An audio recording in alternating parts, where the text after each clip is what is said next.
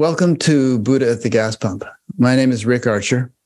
Buddha at the Gas Pump is an ongoing series of conversations with spiritually awakening people. We've done nearly 700 of them now. If this is new to you and you'd like to check out previous ones, go to batgap.com, BATGAP, and look under the past interviews menu, where you'll find them all organized in several different ways.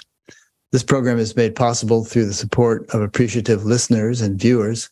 So if you appreciate it and would like to help support it, there are PayPal buttons on the website, and there's a page which explains some alternatives to PayPal. My guest today is Emelie Cajsdotter. Emelie is in Sweden, and she has written a book called All the King's Horses, which I read in its entirety and found quite fascinating. Emelie has been working since 1995 full-time with empathic communication with other species, non-hierarchical riding and handling of horses, alternative treatments such as acupuncture, homeopathy, and herbal medicine. She's published 3 books on these subjects. She runs a school mainly with horses and other species for empathic interbeing. This school is a farm that is a sanctuary for about 170 animals of different species, not to mention plants and surrounding nature. And most of those animals would have been euthanized if they hadn't ended up at Emelie's school and farm. And as we go along here, some of you might be thinking, well, how is this relevant to the usual Batgap theme? But as we go along, I think you're going to see that it's very relevant. And my impression of Emelie in reading her book is that she kind of has a foot in a couple of different dimensions. She really is an interdimensional person. And you'll see what we mean by that, again, as we go along. And not only dimensions of consciousness, such as, deep communicative abilities with animals and some other people, but also dimensions of time, because there's a whole theme in her book which keeps popping up about her dipping into the memories of some young girl who lived a long time ago. And I found that interesting. But maybe a good place to start, Emelie, is, well, first of all, if you want to add to anything I just said, you can do that. But then I also want to ask, how did this all first start for you? How did you first start talking with animals? And what is it like to live with this ability? Well, for me, it started spontaneously as a kid. I grew up in I don't know how to use the right phrase here, but quite a destructive family situation. So I tried to stay away from home as much as possible and ended up in a stable, a riding school stable. And I lived in a city, so the stable and the horses were in the outskirts of the city, which was not a very good environment for horses. They were tied up in stalls. They were all the time in an indoor arena, basically being forced to do what people told them to do. And the riding lessons that you could get there was also about making the animals do as you told them, as it often is, even today. And when horses came to this riding school, they would gradually break down from all these limitations and become dull, apathetic, and go lame or whatever. And then one day there was a pony, a small red chestnut pony coming to this place, and she was so aggressive. And no matter what people tried to do to her, to make her, as they said, respect people. And it's interesting how we choose to use the term respect by hitting her and making her frightened. And she refused. She was just constantly fighting back. And if they tried to give her sweets or treats or whatever, she would just bite people and not take it. And she had this, what I can see now, a very, very healthy sense of integrity, which she wasn't supposed to have because she was a horse, right? So she wouldn't have a voice anyway. And something in her unbreakable spirit really fascinated me, and it terrified me too, because I didn't know how to reach out to her. I could see that if you got close to her, she would bite and kick, and I was afraid of that. So I was standing outside of her stable, and when I was standing outside of her stable, just looking at her in a sense of curiosity, I guess I've been thinking about this over and over, trying to what actually happened that day. I think what pulled me to her was a longing outside of. I was 11 years old. I wouldn't be able to phrase it, but a longing to get out of my isolation of only being able to experience the world from my own perspective. Basically being locked up inside of my own emotions. There is a horse here that once explained that emotions is something we experience inside. Compassion is something we experience in the opening between individuals. So for as long as we are locked in, we are also overwhelmed by all sorts of things. And I guess I had an underlying yearning to get out of that state. And I looked at this pony and she looked at me. And I would say that the way we define ourselves would be through a knowledge of identity. I know my name, I know what I'm good at, I know where I was born. And all of that becomes true because I keep repeating it. Like I keep weaving this web that becomes the story of myself, and it becomes my only reality. And in a way, a kind of sanity, because I know where I begin and end, and when the other one begin and end. But in this meeting, for reasons I will probably never know, this difference, this this wall, this invisible wall between us was taken off, and we ended up in the same sense of self, or the same. I didn't believe that I was her. I knew that I was Emelie, but we were sharing the same consciousness in that moment, which meant that I felt what she felt immediately. There was no time difference. Because in a conversation like we are having now, I will have to explain what I feel inside of me, because you wouldn't know that. So I have to find it, express it, and send it over to you. And hopefully you will be able to receive it. And then you will do the same. But we still have this gap between us. And it was like this gap was taken away.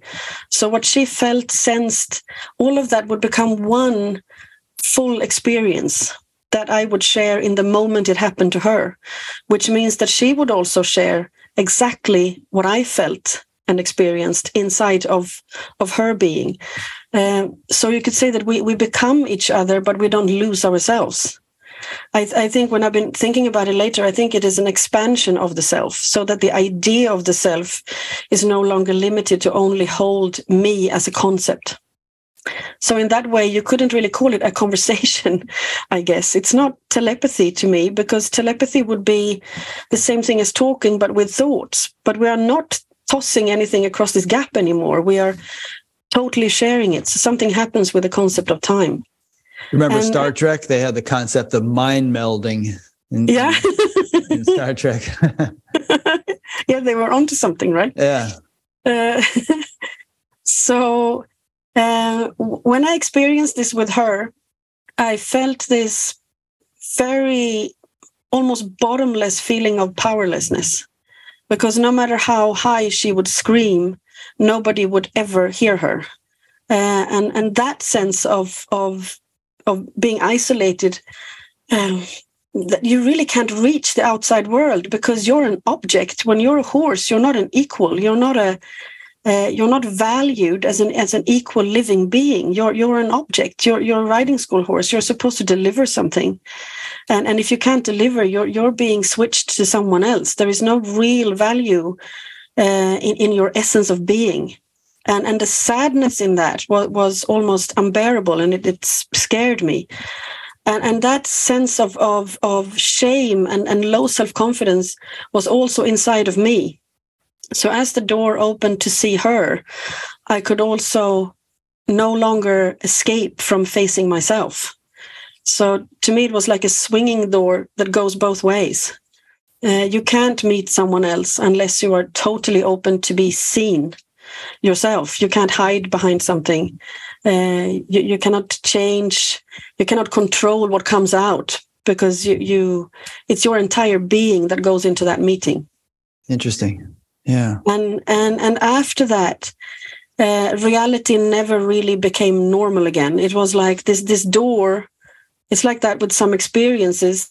Even if you have to in spiritual life, you have to keep repeating your practice because you all the time fall out of it, right? But still, with that, there are some things that happens that there is no turning back anymore. It happened and it changed you for good. Yeah, you told me before we started recording that sometimes when you give talks, people ask if you can turn this on and off. I know, it's fascinating. And I understand from the questions that people want the answer that you can turn it off, because it would be less scary to open this door if you can go back to hiding again. But of course you can't. Either you do feel what the other one feel, or you don't. There is no turning off button. But there is the sense of integrity.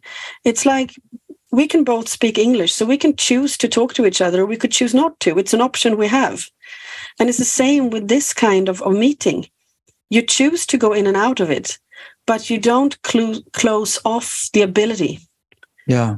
So if I go to places where animals or other species suffer a lot, I have to choose for myself. What is the point in me going there? Is there a point in sharing the suffering? Will it help? Can you do anything? Yeah. Or will I just be dragged into the suffering to the point of actually not being very helpful, and maybe it will prevent me to do some other things that I could be doing? Yeah. So I would have to make that choice rather than choosing to turn it off, which I can't, obviously. Here's an interesting paragraph that I copied from your book. You said, for a herd animal, like a horse, it's an improbable thought that someone would deliberately make a decision that is not based on the greater good of the entire herd, because that's the way horses behave among themselves, or which would in any way be harmful to the surrounding environment. If people's will is limited to simply achieving personal gain, the purpose becomes impossible to understand. And that seems to be the reason why so many horses and other herd animals, seen from our perspective, respond so well, quote unquote, to manipulation. They trust that what we want is in their best interest. Yeah. Yeah, I think the whole idea of personal gain really becomes a question here. Because we presume that everyone has that. Because in our isolation, I had the horses here explaining just recently that all different species experience this life differently because we have different senses, we have different bodies. If you take all the variety of plants, trees, animals, it will all be very different, but we all relate to the same reality. It's like we are showing angles of that reality. While humans, we have something extra to that, which means that we are also an angle of that reality. But we also interpret what we experience, which means that we experience it and then we have an opinion about what we experience. And that takes us away from the common reality. And perhaps that gap that was lifted between me and this pony is somewhere there, which means that I can actually, as a human being, experience. If I do something that is harmful for someone else, perhaps I will not feel that. Perhaps I can only feel what it does to me.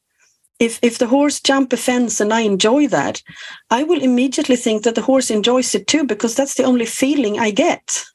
Because I don't really share the horse's experience. It's like if you started to cry, my mirror neurons would react to your tears and I would feel something.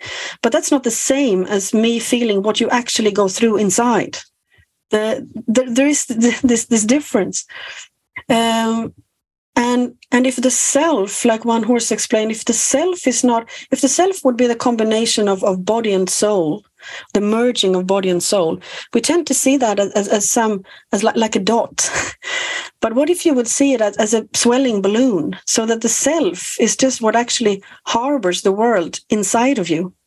And then if you are a herd animal, it means that you will know yourself, as a separate being with integrity, but you would also feel the others inside of you, meaning that if another herd member is harmed in some way, you would feel that inside of you, which means that there would be no reason for you to harm another individual deliberately in that way, because you would feel it inside of you and you wouldn't get the sense of personal gain. Are you saying that that's the way horses tend to function ordinarily? It seems to be that way they function ordinarily. But they fight, right? I mean, they might bite each other, kick each other. Yeah, they do. But don't they feel what the other horse is feeling if they do that? They do. It's just if you're a horse being bitten by another horse, it doesn't feel like it does when they bite you and me, because they have a different skin and a different body. But if you form your herds, because that was the question when I started to work with this, and my work is to go around and meet animals and try to figure out solutions to issues of all sorts of situations. And people want to know who is the leader. And I started to try to figure out who is the leader, and I never got an answer. Well, I got an answer, but not to the leadership question. I got an answer describing every individual in the herd, quite detailed, with focus on what they're good at. What do they contribute with? And in order to find out who you are and what you can contribute with, you have to test yourself. And you have to test yourself quite roughly. We know that. We know that our best friends are the ones that has really been through the toughest times with us, and they stayed there. We've tested each other, perhaps not by pushing ourselves into walls, but we know that I know the strength of my friend because we went through something, and it seems to be the same for them. Yeah, here's something from your book. You say, horses confront one another in order to find out which one is most suited to each particular task.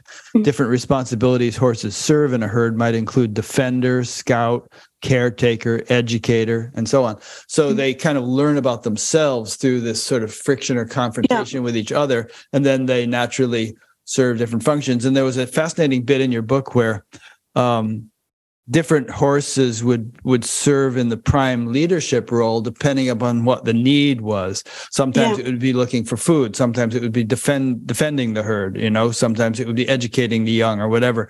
So that was all very fascinating. Yeah, and I think also because humans seem to be the only species that truly relate to time as a linear experience. Which means that we are comparing everything to everything else one by one. Naturally, we put them below and above each other, which means that we do add a sense of evaluation to that. If you have a non-linear time, that would be totally different, because then it's much easier to accept, it seems, that everything is constantly changing. So you have someone who has a very good eyesight, perhaps, in the herd, but then the sun goes down and the darkness comes, and then there is someone else who has a better vision in dark. And so it goes on. Someone dies, someone is born, someone is injured. They are constantly adapting to the situation. While we seem to seek leadership for the sake of having a leader, that seems to only work in a linear time frame where we experience personal gain. If you have a non-linear time and personal gain is no longer relevant since you feel what everyone else is feeling, then what is good for you and what is also adding to the greater good is no longer in conflict. It's like if you are a very good scout, meaning that you embody what is happening outside of the herd, you actually that makes the room bigger. So the one who is a defender or whatever you choose to call them, they can also become better at what they do. Because we've raised the ceiling for that. We don't compete within the herd about the same position. And I think that is a huge difference to how we build our societies and how we miss out on so many resources because we don't know where to put them right. Yes. And we push each other down in order to make a career, which is it's a waste of time in a way if you think about it that way. Horses sound like the ideal communists, from each according to his ability, to each according to his need. Yeah. But do you Except think that there is no elite. Right, there's no elite, which there shouldn't have been in ideal communism either, but obviously there was, because human beings are screwed up. But do you think that humans could ever sort of emulate horses and actually begin to function in a much more egalitarian way, the way they do? I think we could. Uh-huh. But I think the way to get there has to go through, and that's, I guess, where we meet. It has to go through a spiritual self-knowledge, in a way. There is a point where it cannot only be psychological. What happened between me and this pony was more than anything a spiritual turning point, I think, because it's. There was a pony here describing the human being as there was an image, because when I experienced this, it's an image with a full experience of it, feeling, sensation, you name it. So the image is of a human being standing, and half of the person is black. And black is not a negative here. It's just black. It means it's filled. It's the physical human being. And in order to fulfill our physical part of the self, we need to accept reality for what it is. We have to try to stop deceiving ourselves and make all these images and identities, right? And the other side that we long for and that we need as much as that is the invisible side, the other half that is white, and actually perhaps not white, but rather see-through. Is our longing for all of these things that we cannot phrase, describe, the creator, perhaps, the threads in between, the longing to fully experience this life, because it's all we have, no matter what we think or what theories we have. You just said reminds me of. I'm sorry. Continue. And then she described. The role of the human being in this universe would be to be exactly in the middle between the physical and the spiritual. But we have misunderstood it, so we don't put ourselves in the middle. We put ourselves in the center. And when we put ourselves in the center, then you have all the experience of the human ego. And then we are totally locked in ourselves. So it seems when you follow spirituality described by animals, you all the time get to these parallel things. The self being an opening, an emptiness that is an opening that can contain the entire world. But we can only do that if we empty ourselves of ourselves, but not by getting rid of the self, because then there will be no one there to receive the world, right? Right. So when you say not by getting rid of the self, you mean you can't be utterly devoid of a sense of personhood or individuality. There has to be at least some remnant of that in order to. Yes. And that personality or essence, they would describe it as when body and soul merge, something totally unique is being created, because nothing that is born is ever the same again, not totally. Whether you're a plant coming out of a seed or a human being born or a chicken coming out of an egg, you are unique. And your interpretation of that life will only happen once. So the personality is a celebration of this life. It's not something we should get rid of. But when we build an identity in that is something different, because then the emptiness is no longer an opening. Then the emptiness actually is empty, and there is no space for anything in it. So the ego would perhaps then be the person we create in order to fit into this world. They would describe it as the self. In order for us to really become who we are in this and contribute in this life, we need to be seen. We need to be met by other individuals. We need to be mirrored by the life we come into. But if the people who receive us, our family, anyone around us, can't see who we really are underneath and meet us in that true point of ourselves, then we will start creating what the world wants us to be, because otherwise we can't see how we would ever survive. And the person we create in order to survive becomes the ego, who is constantly dying, because there is no connection between the ego and the soul. So the soul has no sense of eternity and is struggling to survive by the minute and needs constant food, which you can see. We consume this planet. We eat ourselves through this planet like no other species does, because the ego, the need of the ego to survive is endless, while the self only wants to get closer to life. The self is looking for a relation to life, not the confirmation. It seems. This is great, Emelie. I love the way you speak. It reminds me of what you're saying just now. Reminds me of a quote I lifted from your book, which is that only by living your life to the fullest is it possible to reach beyond physical existence. The way to eternity goes through the heart, the place where the body and consciousness meet. And what you're saying about ego, there's a lot of people in spiritual circles talk about eradicating the ego and not having there being absolutely no person and so on and so forth. And I always recoil against that. I'm more aligned with what you were saying, which is that the ego has usurped its proper role and has become kind of bloated and exaggerated and is thereby causing a whole lot of trouble. But you can't utterly live without it. It just has to be relegated to its proper role, which is kind of like in the back seat in a way, while the self or the higher consciousness drives the car. Yes, and by constant practice, I guess, because what happens is that the ego will creep up. We will never finish in our practice. Yeah, it's every morning, every day. We will forget as we practice. I remember when I was working in Jordan, and they have different stable managers, and at this particular time, it was a very, very religious man, and very, very true to himself in how he followed that path. I really admired him for that.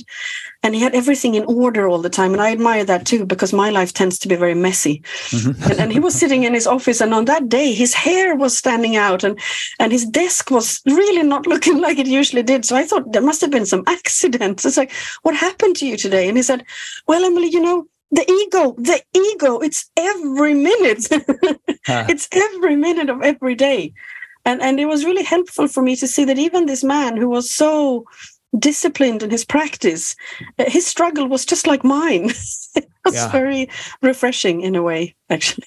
Yeah, constant vigilance is necessary. Yes. There's this teacher named Papaji, and someone once asked him, do you have to continue to be vigilant? And he said, till my dying breath. And it reminds me of an article that I just listened to and read both twice recently by a fellow I interviewed about 10 years ago named Jerry Freeman. And the article is called "Why There Are No Perfect Teachers." And since it's fresh in my mind, I think I'm going to go and I'm going to create a link to that on Jerry Freeman's Batgap page. So if anyone would like to read that article, go to Jerry Freeman on Batgap and you'll see a link. I'm going to put it there after this interview. But anyway, Jerry is talking a lot about this and how it's necessary to have some vestige of ego or sense of personal self in order to function as long as we're alive, but how it gets out of whack and gets oversteps its normal processes and becomes too dominant, and that's what's caused so much trouble. But he also talks about how there can be spiritual awakening to quite a profound degree, but a whole lot of stuff that we haven't worked out yet. And so we should never consider ourselves to be finished. We should also always consider ourselves to be a work in progress. Yes, and also what I find the more I work with animals from this aspect is that they often come to describe how important it is, and it's like you say, to be able to differentiate between what is eternal and what is tangible and changeable. And the only eternal thing would be basically the possibility of life, meaning the essence of the soul, the possibility of breath coming into materia, which then creates life. Everything else is basically tangible. And And when humans talk about that subject, because we evaluate things all the time, we tend to like the eternal a little bit more. It's like it has a better value because it's lasting, and the other things are not lasting, so they're perhaps not as valuable. But when you discuss this with animals, they seem to be the other way around. You have to figure out the difference so that your starting point is in the eternal. It's like you say, your starting point, your identification with who you are shouldn't be in the tangible, because it's very scary and very confusing, because it's nothing to hold on to. If you have something to hold on to, that helps. And the only thing you can hold on to is the soul, basically. But apart from that, they love the tangible, because that's all we have. If you only have this short lifetime, why don't you just dive into it and experience it? And it's like, another difference is people all the time look for the meaning of life, and animals and other species, they seem to almost get offended by it. It's like, what you want something outside of this? Is this not enough for you? You want another meaning outside of that this life is even possible? And even what I would say, animals that are completely awake, like they've gone through spiritual awakening, like humans tend to think that only humans do. They can also describe that forgetfulness as a gift. The fact that perhaps you are born again and you forget all about it, or most about it anyway, makes you put you into a situation that you can rediscover life. You can rediscover God. It's this love of the physical life that I find very refreshing. Because to me, some spiritual practices with humans is turning away from life. It's like we want to be finished. We want to stop the cycling. But I meet enlightened individuals of other species that jump straight back into life. I remember one horse, when he was dying, I was with him when he was dying, and he was just longing to get another body. He was hoping to get another body. And he was like, I don't care what you give me. If it's a short or a long life, if it's hardship or easy, I just want to get in there again. And it's this love for existence. I miss that sometimes in the human concepts. Interesting.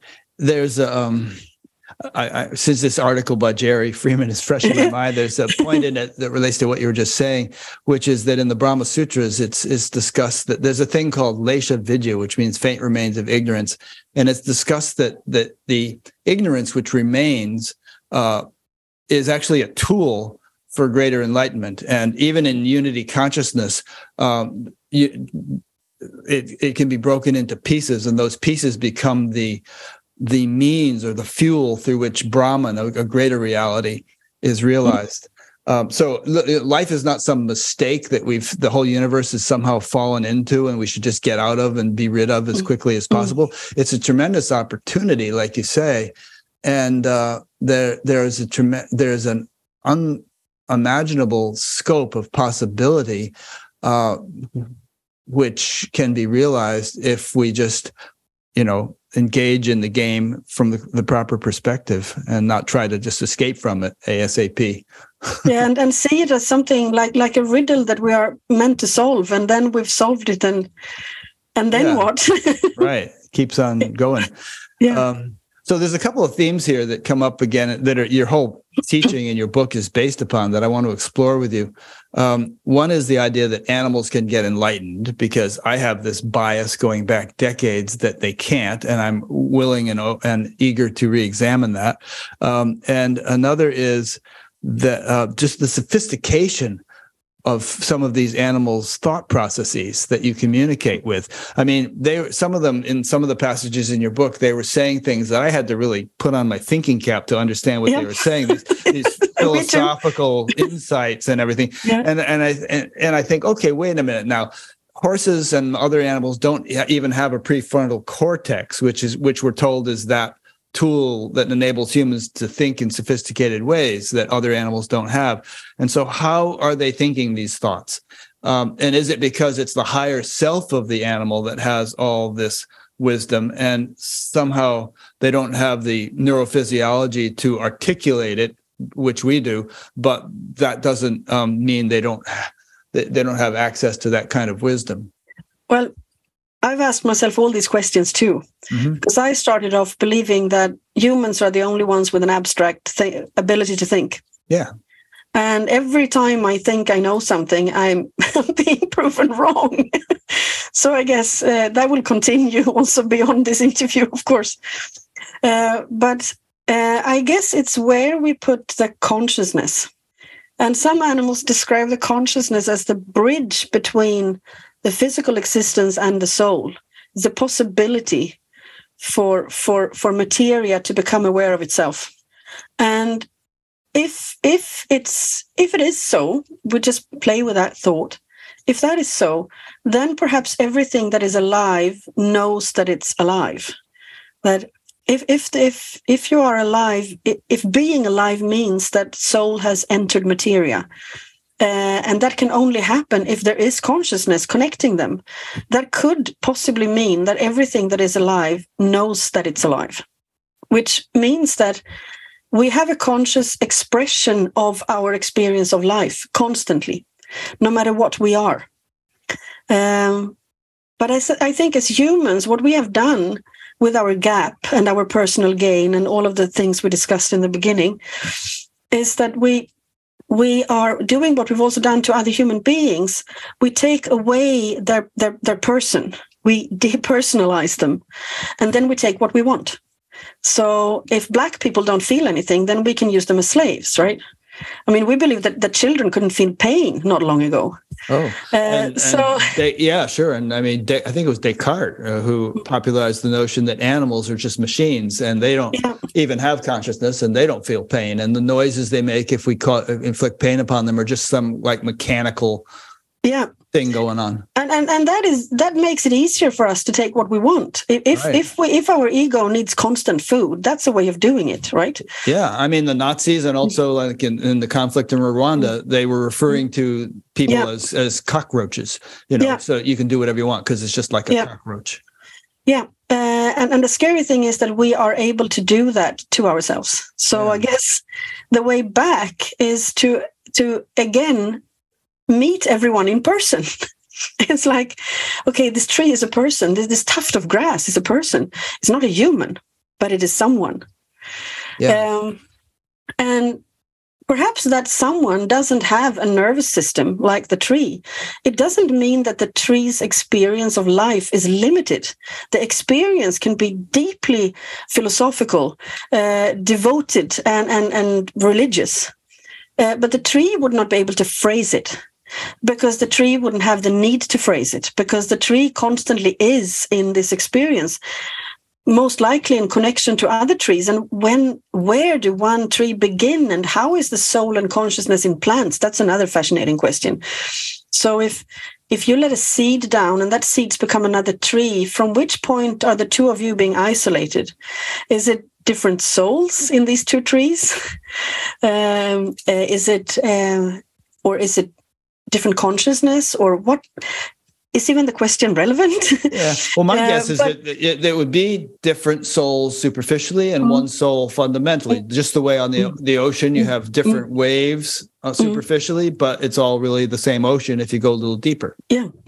So anyway, we have this common consciousness, and we have the individual, and we have the individual person that could experience all these things that are written about in this book. I am the one putting words on it.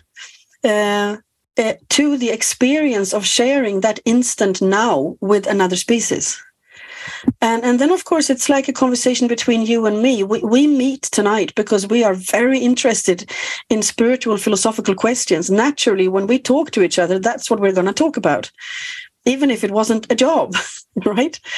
And it's the same with me and the tree, because I am so interested in life and existence and spiritual matters and human and all of these things. That will come up in the conversation, most likely. Of course, not every animal or plant is interested in what I'm interested in, but sometimes you meet a kindred spirit, and regardless of what species that is, there will be creativity in that meeting point. It's like there are horses in the herd that for lack of a better word, because I know that the minute you put a word on someone's role in a herd, you've fixated it and it's not good, because you create an identity and it's not what we want. But I tend to call them memory carriers. And I met them at first in Jordan, where an old mare was close to pass over to the other side, and she was sharing her time with another mare. And they were passing on something. And I thought that the memory carrier, knowing the history of her herd and her species, kept all that in her mind, and that she had to teach the other horse all of these things, so the other horse would also remember it. And they tried to explain to me that the stories only appear in the moment of sharing. It's not that an individual continuously remembers them like a computer. They only become alive when we truly meet each other. So who does the story belong to if I meet a tree and experience this deep philosophical conversation? Was it in the tree before and recorded into me, or did it happen because we met? Because we share, something happens when our consciousness are meeting in the same point. But I think that the need to put it into an explanation, that would be a human need. That is no need for the tree. But I believe that the tree still experience something very valuable in the moment of sharing, not in the explanation. Like if I meet somebody that I went to high school with, we might all of a sudden start having all these discussions about things we experienced in high school, which both of us have forgotten about for 50-something years. Is that what you're saying? But then those memories come up because it's relevant to our particular interaction. Yeah, yes, I guess it could be like that. Yes, definitely. Okay. Because we cross paths, and I have a pony at home, and she describes time as you know, as yarn, but not put together neatly. It's a mess, like a completely messy, a tangled, messy yarn. So because time, when we think about it as parallel, we tend to think like these neat little lines, that as if we would stack books on top of each other. So that's not how time acts. It comes and goes, and it keeps meeting itself in all these variety of angles. There is a chronological time represented by the thread itself, but the way it meets itself is actually totally irregular. And I like that thought, because it means that we are not just sort of puppets controlled by destiny. It matters what we do when we enter time, and we have choices. But it seems like all other species have it too. And we're missing out, because for some reason we believe that we are the only ones that go through these developments. We seem to be the most isolated species, in the sense that we create an identity that is very clear. It's like, for me as a human being, it's very obvious when I am dead and when I am alive. There's no doubt about that. You weren't born, but 1 minute later you are, and you are alive, and then you're not. And for other species, it seems to be a lot more floating. How you come and go, what your identity is. It's like, yes, I identify with myself, but I also carry the herd. If I am a plant and I decay, I die partly, perhaps, and I turn into my body, turn into something else, and I am aware of that. So I think in our isolation we miss out on so many dimensions of life. And to me, the spiritual path is more about being able to truly appreciate this life, more than reaching something outside of it, really, because we are already in constant, we live inside of the Creator in a way. Yeah, I agree. I was a student of a famous spiritual teacher, and one time he said to me, he said, every day is life. He said, don't pass over the present for some glorious future. Yeah. Yeah, exactly. So what you're saying then about plants and animals is that, if I've interpreted it correctly, is that they're more tuned in to the collective, first of all, of their herd, of their species, of the forest or whatever. And also they're more tuned into that level of life, which is more fundamental than the comings and goings of individual bodies, so that the death of the body is not as big a deal to them as it is to someone who is tightly identified with their individuality and unaware of the more universal nature. It seems to be like that. It seems to, for us, perhaps not our opinion of death, but our fear of dying is that it's a kind of extinction to us. Yeah, people feel it because they think this is what I am. I'm nothing more than this, and if this dies, I'm done. Yeah, and everything is done because there is nothing that can no longer relate to anything. So it's the end of all things in a way. Right. But if you are aware of the cycle of the body, because the body will incarnate as well. It's the same molecules creating another body. We actually have molecules and atoms in our bodies that were in Jesus's body and Buddha's body, and and we're very grateful for those. Yeah, but not necessarily Elvis Presley, because he was too recent, so there hasn't been time for the molecules to circulate around. Yeah, that's a gift for someone else. Right. But also it seems to be that the experience of life itself, to us, death is outside of life in a way. But because it is outside of time. And animals seems to agree that death is outside of time. They taught me that. It's not my idea. But it's not the end of the journey to them. No, nor is it for us, but we just don't realize it, a lot of us. Now, this thing about hierarchies, I want to see if I can get you to agree that there are hierarchies, but there aren't hierarchies. And let me explain what I mean by that. So, and maybe I can't, but let's say one of your horses has intestinal parasites. And so you give it ivermectin or whatever is used to treat intestinal parasites, and your intention is to kill the parasites because you consider the horse to be more valuable than the parasites which are living in its intestines, right? So there's some kind of value judgment there. Horse is more important than parasites. Let's kill the parasites. Wouldn't that imply a hierarchy? I wouldn't. I would have thought the way you describe it a while ago.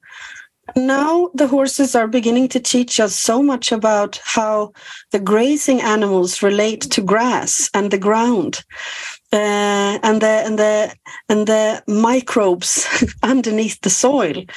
That we are actually not using these deworming things anymore because we don't want to cut that cycle. We try to find other solutions, more natural ones. Yes, and also it becomes a problem. Horses are meant to have a certain amount of parasites to actually keep balanced, but not too many.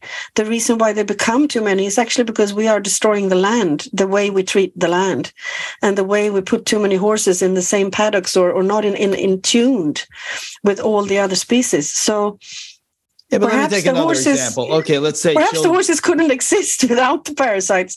So maybe. At this point, there is a change in me in that particular area at the moment. Yeah. All right. Well, let's say another example. Okay, mosquitoes spread malaria, and so we don't want children to die of malaria. So we kill the mosquitoes, as many as we can, and get mosquito nets to starve the mosquitoes if necessary, so they won't suck blood out of the children and give them malaria. So we're valuing the children above the mosquitoes. So there's, again, some kind of hierarchical judgment there. I'm not sure I would call it hierarchical, but I see what you mean. I'm thinking that for everyone who is alive, again, we speak about appreciating life and how that is also spiritual, perhaps the center of the spiritual quest in a way, because it leads us back to life. Everything that is alive will try to survive. A horse that would be attacked by a mountain lion will try to survive until the very, very end. The mountain lion will try to kill the horse in order to survive and risk its own life to feed its own children. We are all designed to do what we need to do in order to survive. But is that a sign of cruelty, or is there a deeper balance in the system? So of course, if a mosquito would kill my child, I would kill the mosquito to save my child, because it would be a natural instinct to preserve life. It doesn't necessarily mean that I think my child is more valuable than the mosquito, but it is my instinct to do so, and it's the love for my child and the fear of what will happen if I lose this child. Of course, also the more selfish part. The mosquito will do the same, and from the mosquito's angle, because that's what we are designed to do. And if this happens in a balance, the animals chasing the horses will make them run in a particular way that is actually good for the grass. When we keep horses separate and we try to protect them from everything, it changes their pattern of grazing. So they become sick and the pastures become sick. So we had to figure out systems, how we can actually make them run. And I wouldn't say that we frighten them, because we don't want to cause anything negative, but we do need to get them stressed and excited to the point of recreating how they are supposed to move, because otherwise they don't stay healthy. So I guess we are designed to meet in this play of life and death and interaction between bodies. If that becomes cruel or creates suffering in us, it will at times, but perhaps it doesn't necessarily have to be. I don't think it's possible to live a life without pain, but when we move towards suffering, then it's more of a question how we look at it, I suppose. Yeah. Pain, I think, is inevitable. Yeah. And I think it doesn't mean I don't need to dislike the mosquito. I don't need to hate the mosquito. I will do what I'm designed to do for my species to survive, as would the others. But I think when we have this gap to all the other species, we are losing a sense of value and a sense of self-respect. Yeah. So we have a short-sightedness in our way of interacting that other species obviously don't have, because they are not destroying the planet the way we do. I totally agree. And there's some kind of balance point in here I'm trying to find. So obviously we're in the midst of the sixth great mass extinction, and hundreds of species go extinct just about every day. And I don't know there's just been a huge reduction in wildlife populations and over the last decades, and it seems to be accelerating. And I mean, we're cutting down the rainforest in Indonesia to plant palm trees to get palm oil, and it's eradicating the habitat of the orangutans and so on. So there's this human hubris and egotism and greed and sense of superiority that makes us feel that these other species are disposable, and we can dispose of them in order to gain some economic advantage. And obviously that is terrible, and it's destroying the world.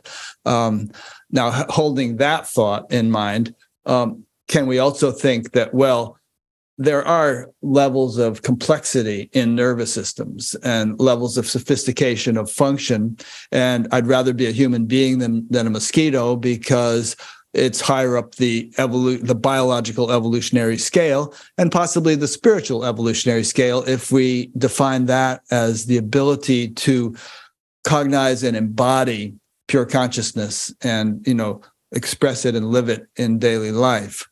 Yeah, I would see that as a circle more.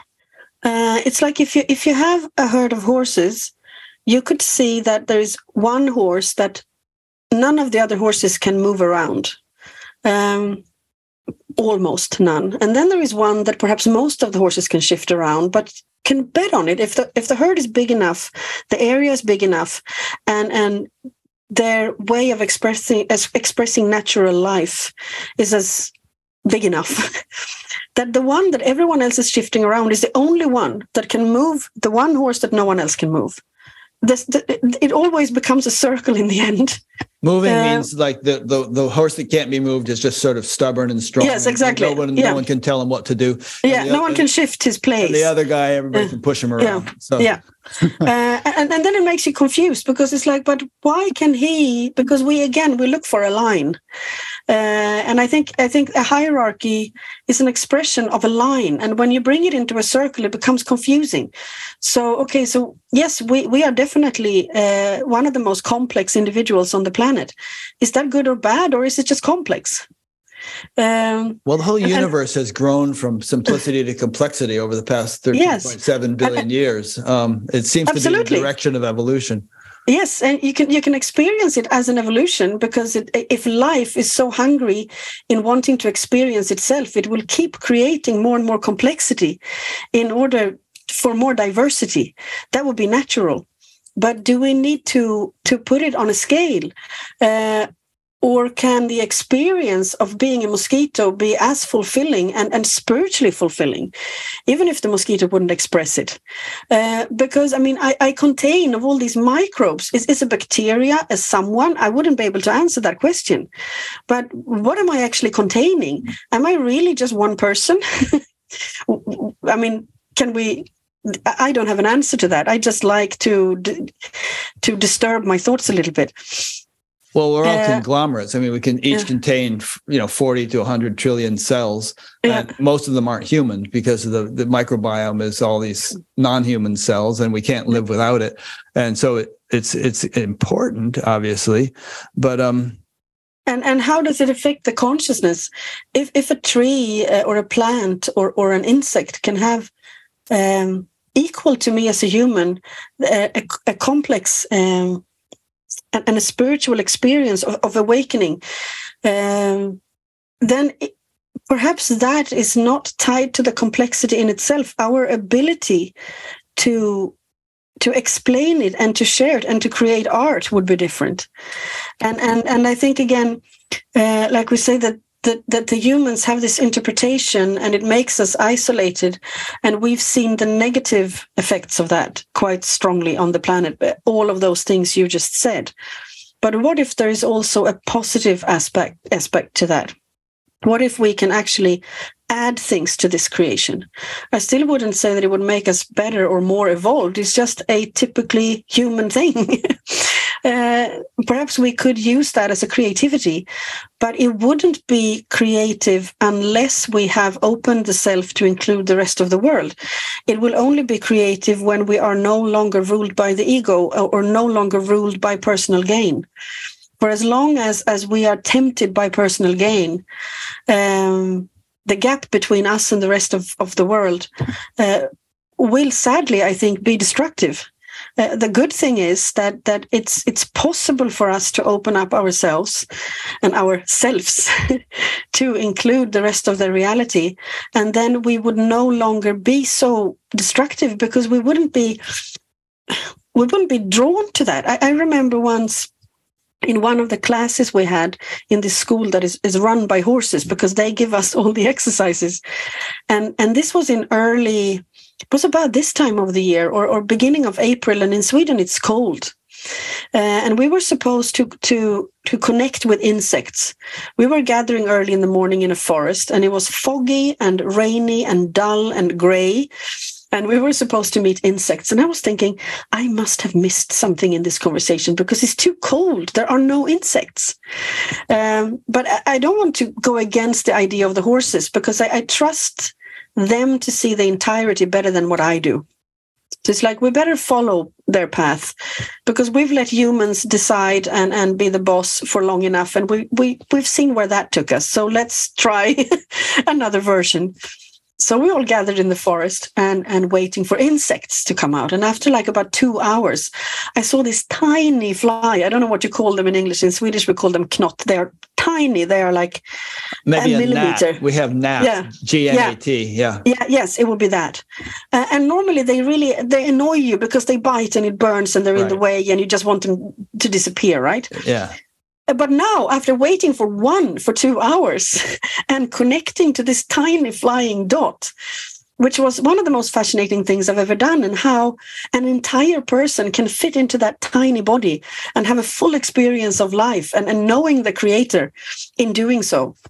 I mean, I will never forget it. And then I was thinking, well, so if we were truly connected to this planet, we wouldn't need almost anything to be fascinated by life. I mean, we really don't need to be so hungry for all these spectacular experiences. It's if we truly connect to the rest of the life on this planet, in a way, that's all we need. So we wouldn't naturally not be so destructive, because we wouldn't all the time look for things outside of ourselves. It's all inside of ourselves, truly. Yeah. I guess where I'm skeptical, and I don't know if you're going to be able to convince me in this conversation. I have no need to convince you, so that's fine with me. I know, but it's fun to talk about it. It's just that, the idea that a gnat can have an experience that's as rich and full as a human being can have, given the gnat's, extremely limited nervous system and sensory capabilities. I mean, obviously, there are all kinds of animals that have more sensory perception than we do. Bats and dogs, and all kinds of animals can perceive things we can't perceive. But in terms of being able to know oneself as one with God, consciously, the way an enlightened being or enlightened saint can do, I'm just a little skeptical there. No, I understand that, and I totally respect that. I think from the gnat's point of view, that's the starting point. Uh-huh. I think they never really left the Creator, which means that the journey, we are speaking about enlightenment as a journey from being unaware to becoming aware, and to find the invisible, because the invisible and the eternal and the tangible, they are disconnected to us. So we need to reconnect them. We need to find someone. If the consciousness is the bridge between the soul and the body, we need to find someone who can walk that distance. And the one who walks that distance, it's quite important that he doesn't fall asleep on the way, because then we have to start all over again, which we do daily because we constantly fall asleep, right? What if you never fell asleep? Then you wouldn't know anything else, and it wouldn't really be a journey. What if the rest of the planet is already there, and the ones doing the journey is us? So when we walk that distance, we enter into the life where everyone already is, and they are actually receiving us, and they seem to be happy. They seem to want us to come and join the party, even with all our destructiveness and all the suffering that we keep creating. They seem to really welcome us and help us along the way. So if we saw them as never disconnected, we wouldn't need to believe it to be true or not, or to be able to explain it or not. But what if we just gave that a chance? We could learn so much from other species that we have no idea that we could, because we just presume that they would have nothing to say in the matter. Yeah. Well, species certainly have a lot to say. I mean, judging from your book. Or it's just me that can't be quiet. No, you're doing great. But I believe this is what Ken Wilber calls the pre-trans fallacy, which is that there are certain characteristics of quote unquote more primitive life forms like gnats that seem similar to supposed characteristics of enlightened beings. They're completely in tune with nature. They're completely spontaneous. They're just acting on natural instinct and doing exactly what they're supposed to do, given their role in life, and so on. And those things could all be said of someone who's enlightened. The messy part is unenlightened people who are in the middle, who have free will, who have lost the connection with nature and haven't regained it in a deeper sense in terms of becoming consciously aware of the Godhead of pure consciousness, and then having their life completely in the flow of that cosmic intelligence. And so then we create all kinds of trouble. I mean, the world would be just fine if there were no humans and it were all just all the animals doing their thing. And the world would also be fine if there were only enlightened people and animals, but there are no people to cause all the problems we cause. The problems arise when we're in this teenage phase as a species, and we're exercising our free will, but without the requisite wisdom to exercise it wisely. Yeah, I would agree with that. Okay. But I'm also thinking that I would add then one thing to the gnat or anyone else who is just doing what they are designed to be doing, but perhaps they perhaps they know that that is what they're doing. It doesn't just happen because they are designed like that, and they're not just sort of without will being guarded around by the creator. Maybe they know that that is happening. And if they know that, then they can tell about that experience, and that can remind us what we are missing. And it reminds me of the gap. And when I am reminded by the gap, perhaps my longing to find the creator yet again is being is becoming more awake than it was before. Yeah. Well, I would say my spin on that would be that certainly the knowledge would then not be related to the brain of the gnat. It would be the spiritual awareness of the gnat. Yeah, is the consciousness tied to the brain, or is it tied to the soul?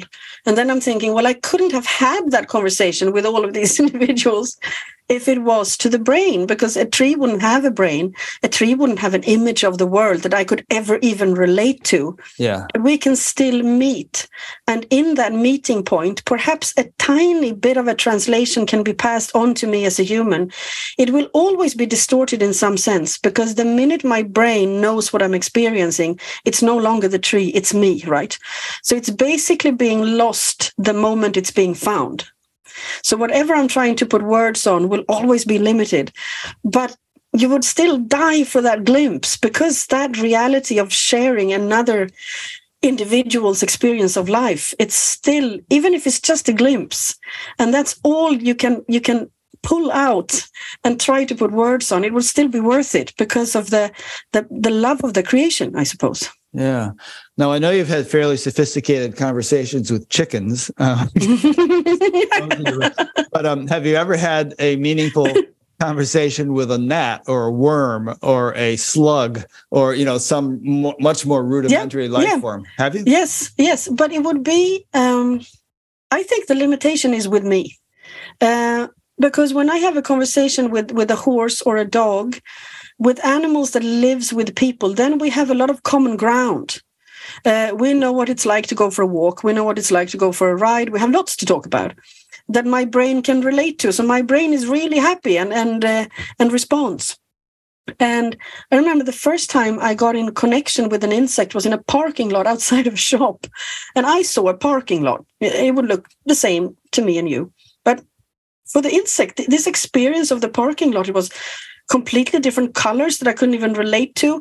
It felt hilly and it was a completely different planet. And it didn't even know about me or humans. I realized that, okay, so I'm not at all in the center of this insect's life. It's so different to me that it's very hard for me to follow. So it becomes less of a conversation and more of an instinctive experience.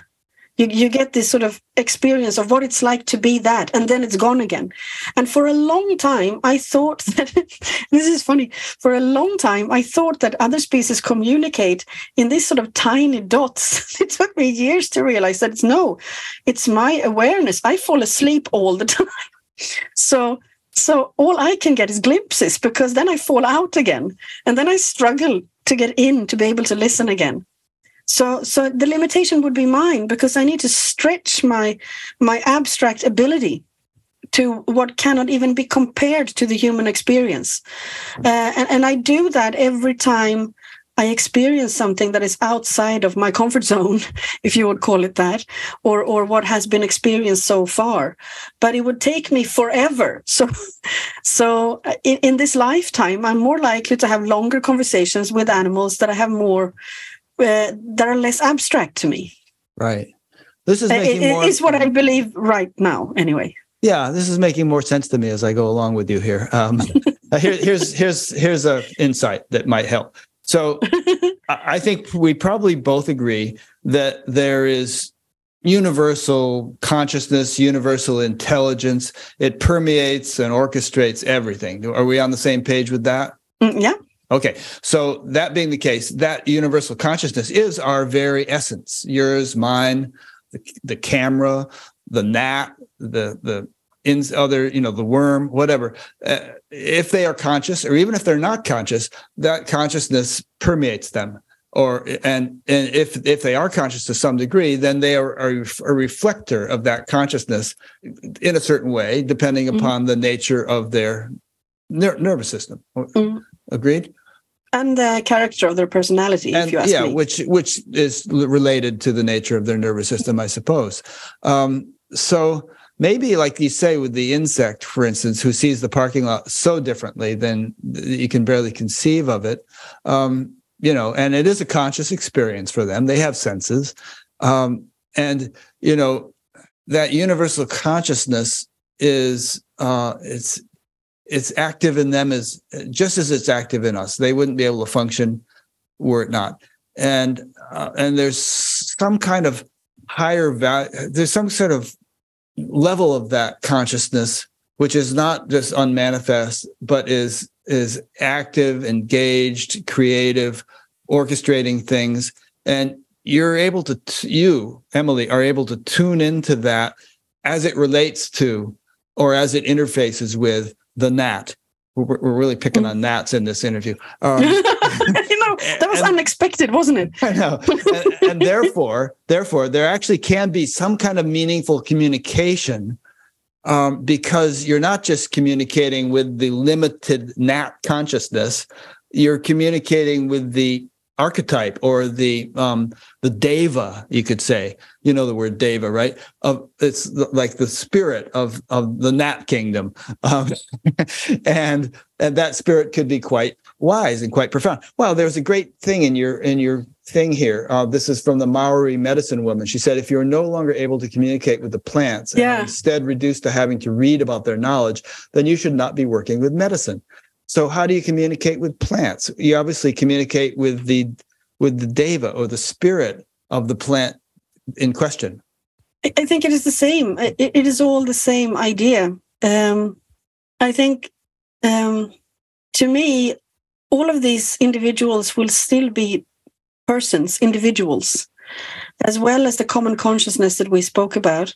There is also an individual translating it or living it. I would say perhaps living it is a better word. You mean like an individual plant? Yes, because otherwise, what would be the point of individuals? Why would life have this urge to experience all these different angles? Because it's becoming personalized.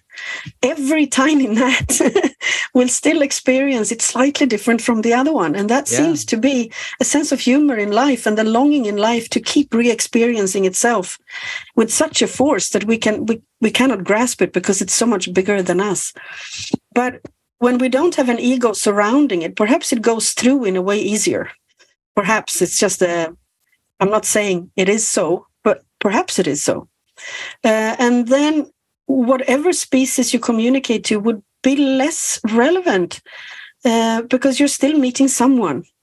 If it's a plant, if it's a tree, the difference between a plant, I think, and why that's never been so popular as animal communication, is that it's harder for us as humans to know the form we are relating to. There is no nervous system, there is no head, there is no feet. The whole concept of beginning and end is complicated, because some develop because they develop longer roots, and all of a sudden there is another plant popping out of the same root. Is it two different plants, or who am I talking to? What if it's not really relevant, and if I let that go and I just open myself to receive the being of this plant, and I leave my ideas and opinions aside for a moment, because otherwise there is no emptiness for the plant to come in. And then I just see what happens. And to me, the experience of plants is that they often communicate gifts, what they are good for, how they contribute. And what do you find when you do this? I mean, I've done this as a full-time job for the past almost 30 years, is that nature seemed to be very generous. We live on a planet where generosity is one of the keys. It's like everything that is alive seems to have a natural generosity. It always creates more than what it needs just to survive for itself. It's like the chickens would explain the same thing. Not every egg is supposed to be a chicken. There are also eggs that are supposed to be food. We give more than what we need for ourselves. It's just that humans, we seem to forget that we are also beings on this planet. We're supposed to be generous. And when we constantly relate to what we gain from something, we trade. We don't share, we trade. It's different. Nature doesn't do that. It constantly gives. And with plants, I think you get really reminded of that. And that's how they also explain that even when we destroy this planet, if we just leave it for a long enough time, it will start healing itself. It's the generosity that makes that possible, because there is already an extra in each tuft of grass, in each tree, that will give something back to the earth. If we have destroyed it badly enough with whatever radioactive substances or chemicals or whatever, perhaps we also need to put on some conscious acting into that. But nature in itself is healing because it's in its nature. And that's why it's not revengeful. It's like we're waiting for nature to hit back. It's like we continue to destroy it until it hits back. But that's perhaps not likely to happen. It's the consequence of our actions might hit back. But there is no thought in nature to be harmful, to teach you something. Nature seems to teach through compassion. It's the entire idea of teaching is the more I am able to feel inside of me the effect of my actions, the more I learn. I don't really learn as much from being punished. And that's what we see when we punish dogs and horses to do as they're told, because we believe that they live in a hierarchy where the leader is punishing them, so it's natural. But why is it then when I meet animals that are perfectly obedient and perhaps even very good in competitions or whatever, and they're totally submissive, they are never happy? I mean, they should naturally be happy. We are not happy in submission. We know that. Why would anyone else be? And I think that's where the idea of a hierarchy can become harmful. Not the way you describe it from an evolutionary point of view, but we need to recreate the circle of it. Because otherwise we tend to believe that by bringing us to the top and having a different sense of value when we look at the others, we are losing the possibility of entering into this reality. And to me, that is, what is the point of spiritual awakening if it doesn't happen here, if it doesn't happen from the heart, and we can't share it with the rest of the life? It's not a career. We're not making a spiritual career. We're not moving on to somewhere else where there is a university class for the best ones, right? We're diving into the eternal, unconditional, compassionate love that we came from. Whether we're good or bad, we're going to end up there. That's beautiful. You're so eloquent. I really appreciate this. I was kind of reminded as you're speaking of a movie by Michael Moore called Where Shall We Invade Next? And I think he was. I don't mean to laugh, but it's very human, isn't it? Yeah, and he was talking about the prison system in, I don't know whether it was Sweden, Denmark, Norway, one of the Scandinavian countries, and he was saying it's almost like a country club. I mean, these people are treated so nicely, and that they really rehabilitate, and they have very low recidivism rates and everything, compared to the punishment mentality that we have in the U.S. and probably other places. So, God, this is so interesting. Well, here's the thing. And there's a number of things I'd like to talk to you about. One is that you've sort of subtly alluded to it just now. And there were parts in your book which made me think of it, which I think you feel, maybe in part because of your communication with horses and other animals, and also just your own insights, that society is undergoing a big transition, right? And let's talk about that a little bit. I mean, there's certain things. I live in Iowa, which is in the middle of the U.S., and there are something like, 22 or 3 million pigs in Iowa, and 3 million people. And those pigs don't have very good lives. Most of them live in CAFOs, which are these confinements of 1,200 hogs that you can't even turn around because they're so tightly confined. And it pollutes the environment. It pollutes the air. Iowa has the second highest cancer rate in the country. So all kinds of problems from it. So when I see something like that, I can't imagine an enlightened society in which such a thing could exist. So what do you see what's your vision of an ideal world that we might hopefully come to realize? And how would our treatment of animals look? What would it look like in such a world? And what do we need to do to help transition to that world? And what are we doing to retard our transitioning to that world? Well, I believe that a truly compassionate experience, and compassionate to me would mean the expansion of the self to include others than me. I believe that's the only way to really come to an insight that would change me, that would motivate me to change. Because I believe punishment, it only lasts for a short while. We watch a horrible movie or someone who is filming the reality of these pigs, and for a couple of weeks no one will eat pig meat because you just can't, because it's painful for you to see that movie and you don't want to contribute. But then you forget. There are actually laws against taking movies like that. You can get arrested if you bring a camera into one of these places. Yeah, brilliant. So that's not possible then. But sometimes there are these brave people that do these things. Right, they sneak a camera in or something. Yeah, but we forget that, and eventually we go back to our tradition and culture because that's the easiest, right? So I believe we need to practice. We need to practice compassion from when we're small. I think one big mistake is that we tend to believe that humans are the only ones that can feel compassion, as if that would be inbuilt. And without doing anything, we're just going to be in that state. And I think we definitely have the possibility to become compassionate, but we need to constantly practice. Because when we don't constantly practice an opening, it will just naturally start closing itself, because that's how it goes. And the reason why I really believe in this is that I've had the experience of animals talking about life after death. And I've met people that talk about life after death. And the interesting thing is that their stories are exactly the same. It's not just a little bit similar, and if you're really trying to look, you can see some similarities. They are exactly the same, on the dot, the same.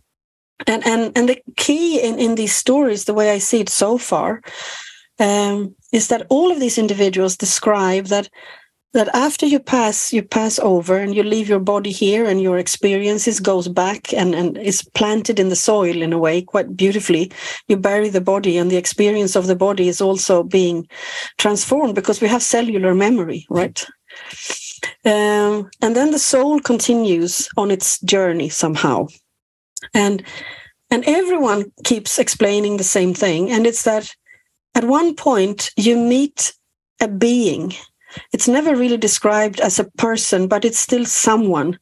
And this someone is so loving that there is no words that can describe it, really. It's this complete, compassionate, unconditional love. And with the presence of this extremely loving, non-judgmental being, you go through your entire life. And the animals will describe it as you go through every second of it, not just the sort of main traces or big events or whatever most important conclusions, but every single second you relive your life. And because you're outside of time, it's not relevant how long it will take. You have all the time in the world, and if you're out of time, you're actually also outside of any form. So there's no limitation to how many individuals can go through this at the same time, because you are no longer in a place, right?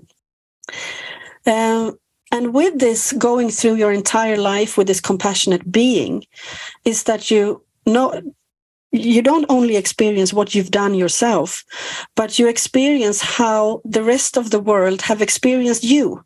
So you get the full compassionate insight into how your life has been. And of course, you could choose to see that as a punishment if you believe in that there has to be justice, because if you have killed someone and you will truly experience how the other one experienced that, well, there is an insight in that, but it's not brought to you as a punishment, because it's brought to you with this complete compassion, because there seems to be nothing else that would make you dare to become so vulnerable that you can truly receive that experience. So, and with all these insights, then the people with near-death experiences, they tend to go back to life after that. So the story sort of ends there, if I've understood it right. I haven't had it myself. But some animals continue this story by saying that after this deep insight in your life as an entirety, you go into a state of forgetfulness, and no one knows what happens there. And to most of the species that describes this, that is also where God comes into it, or that creator, whatever you choose to call it, because that is beyond the individual awareness. There is no longer any individual that can remember anything. There is complete nothingness. And the great mystery, and why there perhaps is a God, is because no one knows what happens there. But out of this nothingness, where everything merges together in some nothing and everything at the same time, the individual is born again. Out of that comes the individual. The seed that sprouts, the person that is born comes out of that. And that is the big mystic miracle that no one can ever explain. And perhaps we don't want to explain it because it would take something away, right? But if you think about that learning and that insight, what if the only way for us to come to a true insight in what we're doing is through compassion? Then that seems somehow logic to me. And when we bring humans into the room of having animal teachers, like we do here, there is something about that meeting point, because if the animals are what we described, they are already in connection with a greater whatever. But I would also say that there are scales there when we say the animals can also make the journey. Because animals that are brought to our civilization, and like the pigs you describe, like chickens in a factory, like horses that are being whipped in a riding school, they can also lose that connection. It just seems that their way back is perhaps a bit straighter and shorter than ours. If they get reminded, it's like they more quickly go back into it. While with humans, we tend, and I guess that has to do with our identification and our ability to interpret what we experience. We like habit. If you have a dog that has been abused by a man wearing a blue sweater, that dog will, even after the treatment of post-traumatic stress disorder and the entire healing process, most likely this dog will avoid men with blue sweaters for the rest of its life, because it's a survival instinct. But a human in the same situation is sadly likely to marry the man with the blue sweater. Why do we choose habit over destructiveness? Yeah, we seem to feel so safe with the habit that it's worth the risk. Even if we know we will die from the habit, we know we can die if we smoke, but the habit is stronger. And perhaps that's why we have more twists and turns on our road. So when we have animals can get into bad habits. I mean, they've done. Oh, they definitely can. Where rats are given cocaine or whatever, they get addicted. Yeah. They can definitely, but it takes an unnatural environment for that to happen. Right. And I guess it's the same for us. Yeah, we've created a natural environment. But if you have, for example, like we have in this place, we have animals that have been abused. And most of them has had some sort of level of post-traumatic stress disorder. They heal it. Right. And then they meet people. And I guess when we enter a room with our physical being, our stories come with us, whether they are spoken of or not. So when you have these animals that have healed or are in a process of healing, and they have no judgmental ability, because they don't build their world on opinions, then something happens to us. Something happens to us in our courage and vulnerability to meet ourselves when we have an animal present, compared to if there were not. So I think that there's a great chance for us to dare to go one step further to this, to practice meeting God when we leave this body. How much of that can be done here? On this planet, so that we can come to these insights and give back this love. What if this planet is a reflection of of the other side, of outside of time, how much can we bring back from there already when we are alive? Like the Sufis are talking about dying while you are still alive. And I meet animals that speak about that as well. And one horse, he was so sick that he was really preparing to die. And he invited me to be with him.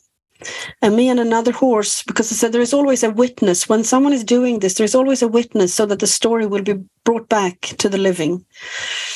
So it was me and another horse sitting with his dying horse. And he went through the whole process of shifting his consciousness from his limited being, if you want to call it that, his personality, his person, to his to a greater sense of self, a more wide sense of self. And when he did that shift, he could see himself as a young foal. And he could see how this young individual was scared of everything. He was worried about the future. He was afraid of pain. He was afraid of humans. And he had this huge love towards himself as this tiny foal. So all he wanted to do was to tell him that, please, my dear boy, you don't have to worry about anything. It's all fine. We're all going back to God. But then, before he did that, he was like, no, wait a minute.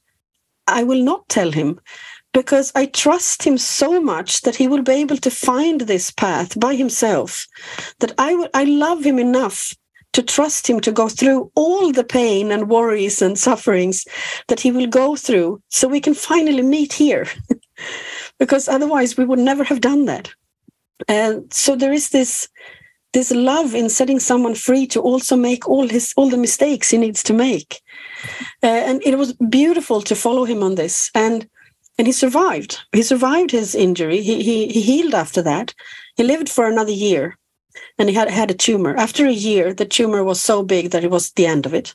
And I was sitting with him in this field next to a lake, and we both knew that he was dying in a few days.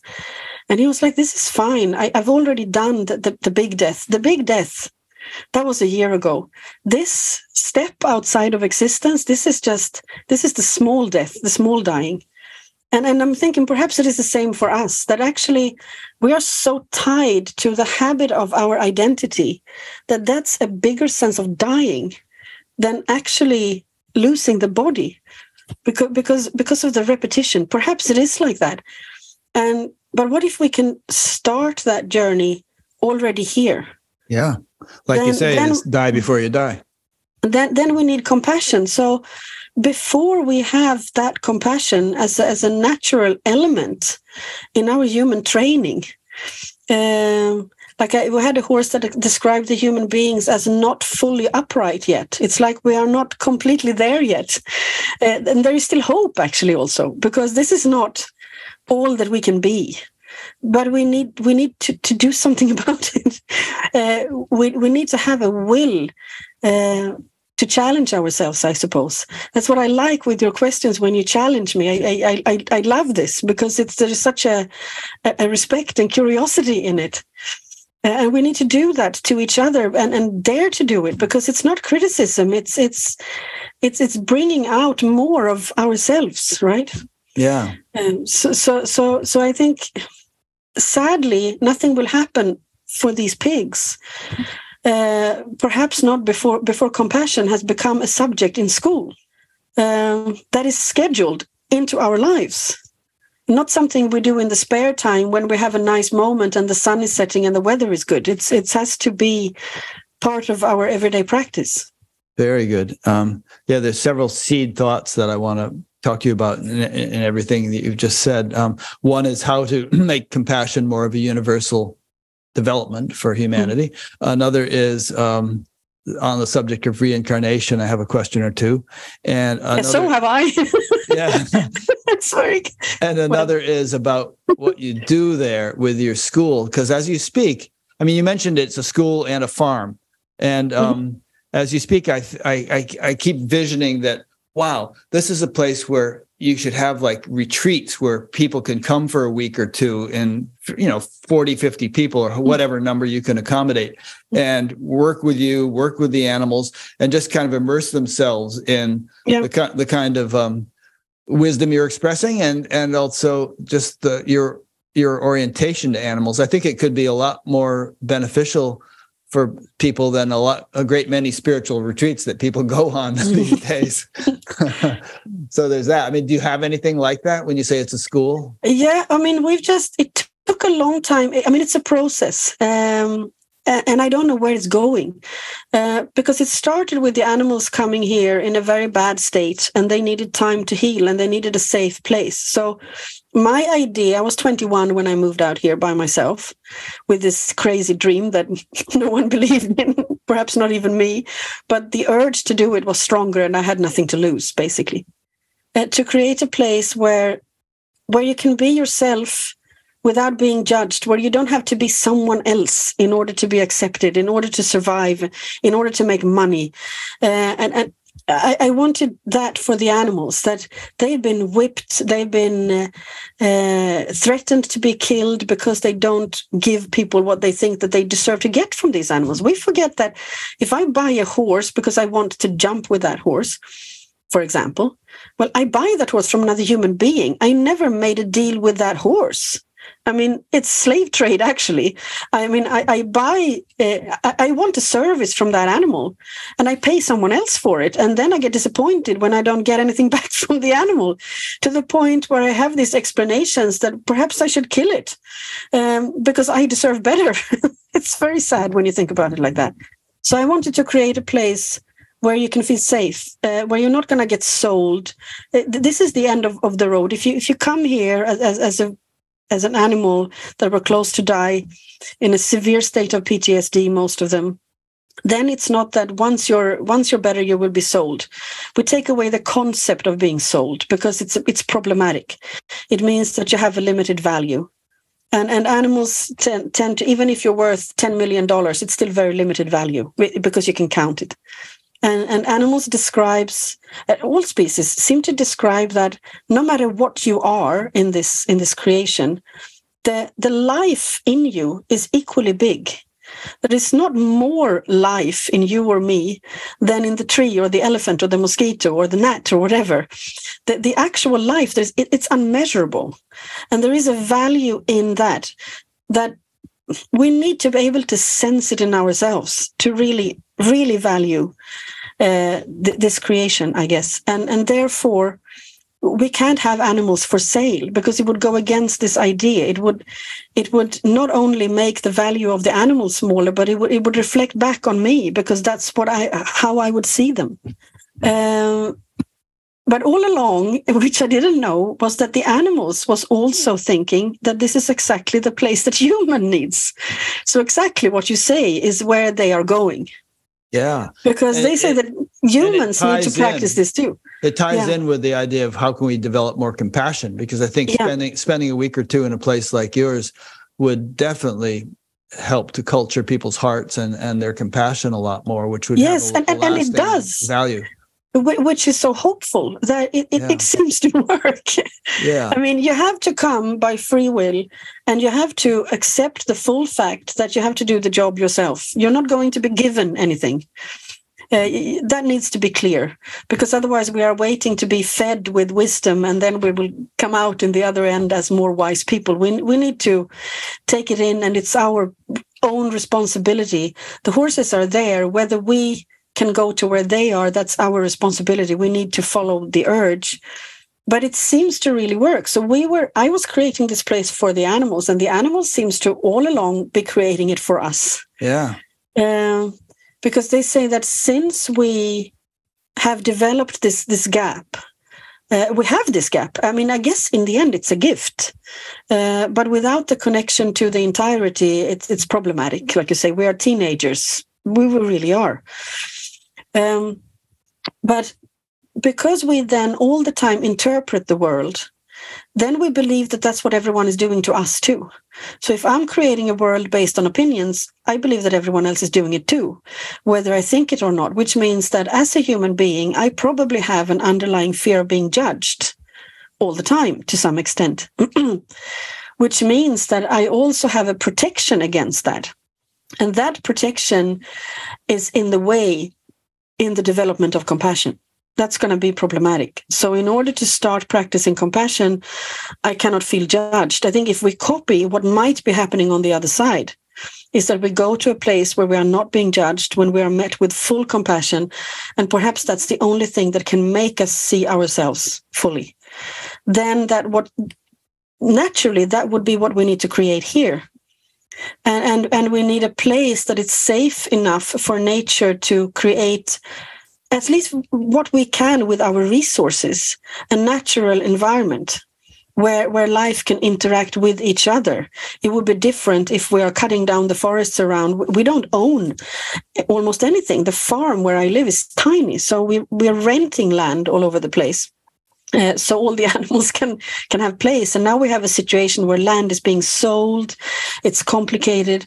And we're now trying to think that, okay, to make this place last, because now we are in a transition step, to make this place last, perhaps in a legal form, we need to create a foundation. Because if we create a foundation, it means that legally the land will actually then own itself. And if the land owns itself, then we are moving closer to an equal meeting between human beings and other species. And then we are one step closer to compassion. And also, it needs to pass, it has to get past me. I can't be in the middle of this. That's not the idea. Even if I started it, it shouldn't be owned by me and die with me. It needs to have its own landing and sitting in this world. We're hoping for that. So that's a project that is happening now, because exactly what you say. We had a horse dying.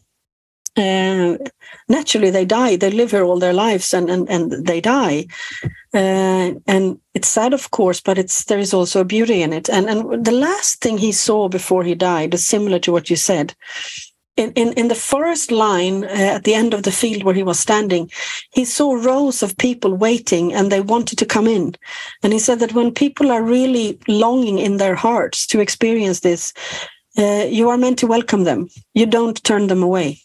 And I think that is really important. And we're looking for forms for that, because this is so new. The school started in 2018. And we have now we're on our third class, and it's 30 students, and they are chosen by the horses. So they have to send a letter in to me because I need something that is them. And then what? You read the letter to the horses? Yes, I read the letter to the horses. I don't think they are at all interested in the content. It's right. Like, I've done this. This is my name. They get an image of the person when you... They get an image of the person. And it's fascinating, because they don't seem to choose the people because you are chosen and you are better than this one and you have this ability. They seem to choose them because something in that person is being seen. I remember one horse explaining that I was reading a letter and she saw a pair of hands. And she said, who would only show the hands? That's interesting. And because that connection had happened by the curiosity of the horse, that person was then welcomed. And it seems to be that they mainly invite people because of the timing of things, not because of who you are and what you're good at, because there is never an explanation. It only seems to be that the timing is, at this moment, our paths are crossing, so you can come. What percentage of people who apply can come? Well, we have, for the last class, we had about 200 people applying, all in all, and there's place for 30. Wow, interesting. And I'm thinking that the longing inside of the people that cannot come all at the same time, because we need to be able to we cannot commercialialize this. It wouldn't work. Right. It has to be. Yes, you pay. Animal. I mean, you pay a fee because we have to pay our taxes and all. Oh, of that. Sure. Yeah, people should pay. Yeah. Yeah, but it's the point is not that. I mean, that's what we need to do. Right. But why we have to limit the numbers is also because of time and space. You want to have time to meet these people. What if people watch this interview and 1,000 people want to come? You're going to have to limit the numbers. So and after 1 year, the ground course, the sort of basic course is 2 years, and we meet in weekends, and we're outside all the time because the horses are outside all the time. And I think it's important that it's not too comfortable. I don't mean it as it has to be uncomfortable, but I think we need to feel things. We need to experience it with the bodies. Yeah. If it's rain, we're outside and we feel the rain. Sometimes we're cold. Sometimes we don't understand anything. Sometimes we're frustrated. That's important. The fascinating thing when you take a group in like this is that normally in school, you learn things and you prove to your teacher that you've learned it. Here, you seem to get exercises from mainly the horses, and you're not actually supposed to be able to succeed all the time. Because if you succeed all the time, you're actually creating an identity around being a successful student. So in some exercises, you get a glimpse. In some exercises, you see what is between you and the meeting point with the other one. In some exercises, nothing happens at all because your presence is holding the space for perhaps that one student that is getting a glimpse in that exercise. So this cannot be, you cannot be a successful student in this concept. But after 1 year, you get a mentor horse. After that first year, the horses have observed you. And sometime during that year, you would have, perhaps only for a second, but some connection would have happened that makes one horse feel particularly responsible for you. And at the end of the year, you get, that horse will explain something to me about that person that I write down as a letter. So in the winter, because of the weather, it's cold in the winter. So the course is from April to November. In December, it would be, the lack of comfort would be too obvious, right? And then the horse that becomes your mentor will give you personal exercises until we meet again in the spring. And to me, that is so private that when I write it down, I feel that I shouldn't read it. So I never read it twice. I just try to get it down and put it away because it's not for me, right? And so it's 2 years like this. They meet 8 times and they have these studies in the winter. And then after the first 2 years, lots of the students didn't want to finish. They wanted to come back. And I thought, well, there is nothing saying that they can't come back. So we have some students doing follow-up years. So some did 5 years. So every second year we start a new class. Because to go that deep and to be able to write these letters, if it's 100, I wouldn't be able to do it. But we're also, I think this has to happen in the physical, but there are things that we can share online. So we're creating a platform for stories. I mean, the pandemic taught us a lot about how we can share things when we can't meet. And some of that is valuable, right? So we can have a platform where people can take part of what we're doing here and start practicing at home, even if you have to wait for your place to come into one of the courses. Let me ask you a couple of questions here. I imagine there's a lot, with all you're saying, it sounds like there's a lot you can teach people, but can you actually help them to acquire the kind of ability that you have to? Yes. So how many people, what percentage, again, or talking percentages, are able to achieve some degree of animal definitely. Communication the way you do it? I would say all of them to some extent, but very individually. It's like, for me, it will happen a lot through vision, and because I would see images and I would get feelings and instant experiences.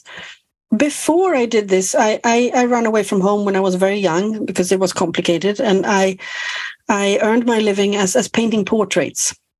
So I think for me, it would naturally come as images, because that's the fastest way probably for my brain to perceive something. It wouldn't necessarily be an image for someone else, but it can still be a very deep experience of the other one. And I would say that has happened to all of the students in different ways, in different degrees. But the really hopeful thing is it's possible. It's not something that you teach as a method, but by placing a person in an environment that is non-judgmental and somehow safe, and we practice a compassionate being, a compassionate interaction. Like in lots of exercises, someone will be with the horse. I mean, for example, we can have a person sitting on a horse with closed eyes and no bridle and saddle, you're completely vulnerable. And we have another person just holding that space that can foresee if something happens, that is protecting this in a way. We need to practice holding that space for each other. The one holding the space is as important as the one doing the exercise for that to take place. So it seems to be more about the space that we are upholding. It's not really a technique, but it's re-entering that space. Seems to be what does it. The exercises are probably just designed differently to fit different people from different angles. That's why there is a variety.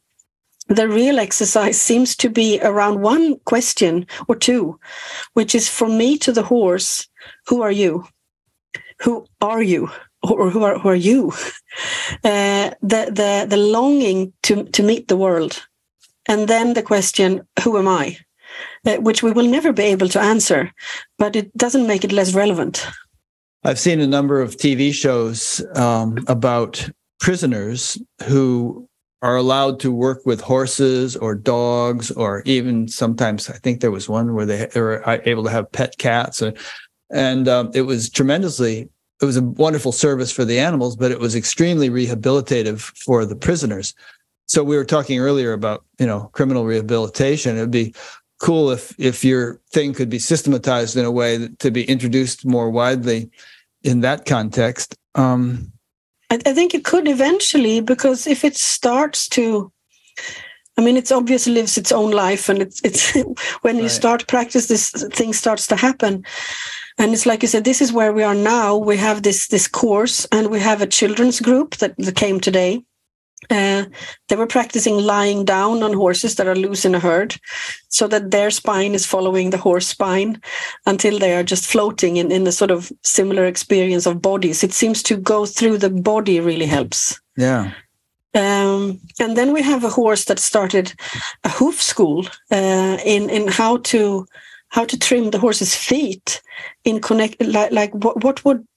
When we take away the relationship between the horse and the ground, we have to replace that somehow.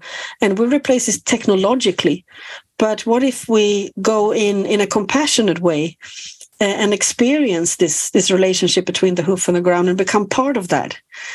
And that's for farriers, because it's so detailed. So you need to have some basic knowledge before. A farrier is somebody who trims horses' hooves. Yes, exactly. Right. And then we have now just recently started a course with a horse that is helping to plan the grazing. In which fields should we move the horses in which time of the year? And what if, because we lock them in, right? We lock them in pens, and we have harvested the grass. We have disturbed all the functions underneath the ground. So it's a hard job for her, but she's teaching us about it. And we get to follow her. We're going to meet her 6 times this year, 6 times, and follow her connection with the ground and how a grazing animal, it's not only how they eat, but also how they move and how they trample on the ground that makes a difference for the grass and how it grows. And I guess it's like what we find here and what kind of concepts. If people would come from far away, it would be complicated with a weekend. Maybe then we would need, like you say, like a retreat for a week that is more intense, for example. I don't think there is a limited form. The form will develop as we try it out, because we don't have, we are not we're not a university. We don't have a form that we need to. There's no structure. We are creating the structure. We are outside. Our classroom is outside. I wouldn't be surprised if after this interview, people want to come from all over the world. Yeah, and if they do, or if like anyone does, yes, you're welcome. I'll come and shovel manure. I don't care. Yes. I did that once with cows for a few months. and what you say about shoveling manure is actually also interesting, because in order to receive something, we must give something. And we make that trade, and as we know, we need to pay bills. I mean, you also get paid for what you do, and that's one system that we have. But then we have the system of giving without thinking about what we will get back, and that part needs to be there too. So I mean, we run this as a welfare, as a sanctuary. Because the animals have no obligation to contribute with anything, and we don't sell them, so we don't get any money from them. And that's a sanctuary. You pay for the teachings because that's how we can pay the bills and do it all legally correct. And we have students that also do what you say. They come and they shovel manure. We also work with the theater school, a physical theater school. And we did a project where they come and clean the barn for a couple of hours, and after that they get an exercise from any one of the species in how they can find different aspects of their bodies that can be used in their artwork. And that's one of the most fascinating things I've ever done, because it's something about giving of your time and your effort, and it will help in what you will gain back. You can't do it in order to gain something, but there is something in that giving. And one of the horses that was really teaching us this, he also said that it's part of your fee, what you take. It has to be a gift. So I will always give a bit more than what people pay for, and people will always give a bit more as well. But it could be in any kind of way. You can bring coffee. You can help cleaning. You can, but we need that. We need to feel that none of us are, it's not just a trade. We're also meeting because we really want to meet as equals, as people. Let me ask you that question about reincarnation. So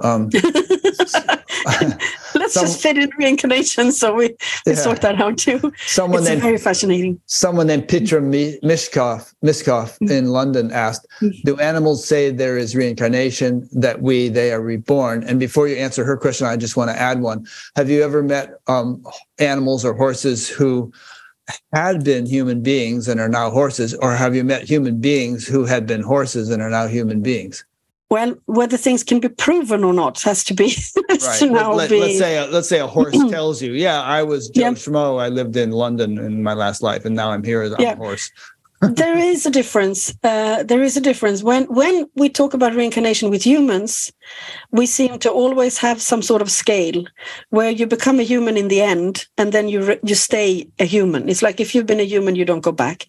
Animals, I would say, talk a lot about reincarnation, but there are two different things there that I don't hear as much from humans. One is, and that's complex, how private is reincarnation?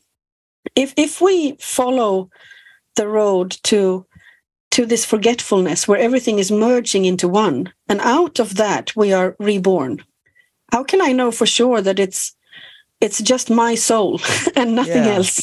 Well, the Buddhists seem to have this idea that, you just scoop a bucket into the ocean of karma and come out and there's a new life for you, which may be a conglomerate of many people's karma, as I understand it. I might be misrepresenting that. And the Hindus have more of an idea, it seems, that our individual jiva or soul remains discrete and moves from life to life and evolves as it goes along and accumulates experience. And perhaps both of those can be true without contradicting each other. Perhaps if you're not too linear. I had this beautiful. It needs to just be put in here. We had sometimes in the classes, horses. We can ask questions to a particular horse that is interested in a subject, and there was this questioning with an elderly mare, and somehow the questions led up to her speaking about prayer. And you think that is purely human. But it seems like praying is a natural state for pretty much everyone on this planet. And she described prayer, and this will lead to reincarnation. She conveyed an image of something that looked like what the soul was made of, like the matter of souls. And on that big sort of light kind of mat, I would describe it like that, like a carpet sort of thing, there were little circular, like oval things that were drawn. And she said, they're only drawn there. These are the individual souls. They are not cut out they are just drawn. So you can see them. This is the individual, but it's not taken out. It's not separate. So we are individual, but we are never disconnected, would be. And to her, the meaning of prey would be... just like waves. They're individual waves, but they're not disconnected from the ocean. Exactly. And for her, the meaning of praying would be to remind yourself about that. You wouldn't pray to get something, but the prayer would lead you back to the memory that we are not disconnected, and that would bring a sense of hope. That's nice. And it's really beautiful, and it makes a lot of sense, I think. So, like what you say, this scooping thing, like Funny, a horse that seemed to relate to reincarnation all the time, and she helps people by seeing those stories, say that we cannot really say which story belongs to whom, but we can say that some stories have affected you and really affected in who you are now more than other stories. But to whom the story belonged is perhaps less relevant. It affects you, and that's what counts. And she also had one woman saying, what if life is too difficult? What do you do when life is too difficult? And she said, well, if your life is overwhelming and it's too difficult, then others will come and help you. Meaning that what she basically said is like, your karma is not only yours. You might be helping someone else in their karma. Someone else might be helping you. Karma is not personal. It's something we do together. And I like that thought as well. But the same horse also say that when you leave this life, you go out through, it's like she sent an image of a little, like a little gate, like a little door. You go out there. When you enter again, you go in through the same door. Because you go in through the same door, you actually also bring on like your old clothes. So even if you're everyone and everyone is in you, you also follow a personal story. And if you go through all of this in a couple of minutes, perhaps both are true. We are being scooped up as a mixture, but there is also a personal story. But in the personal story, we are never disconnected, and we're continuously helping each other. So that's one thing that comes from animals. And the other thing is that they seem to never really make any scales of anything. It's like whether you become a human being, a stone, a tree, water. I mean, you can be an element. It doesn't really seem to matter. It's like you will enter this life and get exactly the experience that you precisely need, because life seemed to really wish us the best. It's like there is something kind behind all this. We get exactly what is best for us. We just don't understand it. And this circular thing, it seems to just be circles moving in all directions rather than a ladder, and eventually you end up with God. It's like you are never disconnected from God. So you just keep going in and out. And perhaps so then what you do and what you give in this life is much more important than who you are, in a way. So they all seem to relate to reincarnation, but not as a ladder to reach a goal. Yeah, interesting. I guess what you give is the proof of who you are. You know, it's the walking of the talk, so to speak. Here's a cute little bit from your book. Among all the animals I have been communicating with, there's one question that they repeatedly continue to ask. How is it that you people have forgotten where you once came from? Yeah. Yes. Yeah. That's the entire story, right? Yeah, it is. So there's a lot of interesting stuff in your book that we haven't had a chance to get to. I mean, you had some amazing experiences in New Zealand, which were, far out. I mean, interesting stuff. You have had some amazing experiences in Jordan. Definitely. And, there's this fellow, Muhammad, who somehow or other you actually just sort of merged consciousnesses with at some point. And he was treating horses through you, and you were treating horses through him. And that was all very interesting. And then there's the whole time travel thing where you keep flashing back to this time where there's a green man and a young girl, and and all this stuff. And we don't really have time to talk about all this stuff right now. You once saw the king of Iraq as an apparition, not the current king of Iraq, but some ancient king of Iraq who actually showed up in the stable with you and was conversing with you. And then I thought I'd really lost it until I went back to see my, I can say that I work for her, but she's also my great friend. So I don't know what to call it. She is my friend. But everything seems to be normal to her. So when I come back from the stables and she's related to this person. She was the daughter of the king of King Hussein or something. Yes, exactly. Yeah. And I said, I saw this person at the stables and he told me these things and now I've really lost it and I don't know what to do. And she's like, what did he look like? And I described him and his essence and the way he looks. And she brings out a photo and she said, is it him? Yes. Well, that's normal, because he used to be king in Iraq and some of the horses here are relatives to the horses he had. And to her, this linear that we come and go and that we keep connecting beyond time, it's everyday life for her. It's very interesting. Yeah. And it's everyday life for you too. Yes. But I struggle a bit more than her. That's the only thing. Yeah. So here's a good quote that maybe we should wrap it up on. You can comment on it if you want. But, I could talk to you for another 2 hours about all these things, but maybe we'll do another one of these days and cover some of the things we didn't talk about today. I mean, you're always welcome here anyway. Oh, thanks. It'd be fun it's a lot easier to do a Zoom call than it is to fly to Sweden. We can start like that. It's fun to do that too. But here's a little something, an end note, which you can comment. Here's another thing you said in the book that I thought would be interesting to talk about that we didn't get to, which is that there were situations in your life where trees nearby were being clear cut. And you ended up having like a visceral reaction to it in terms of your kidneys failing and your heart having problems and stuff like that, which is like you were kind of in training with the soul of the trees that were being killed, Interesting. All right. So here's this point that could perhaps be a wrap-up point. So I'll try to pronounce this Arabic word, but alhamdulillah. Yeah, alhamdulillah. Yeah. Whatever happens, it must be for the best of everything. I may not be able to see it at the time, but I have faith in the way things are. Yeah.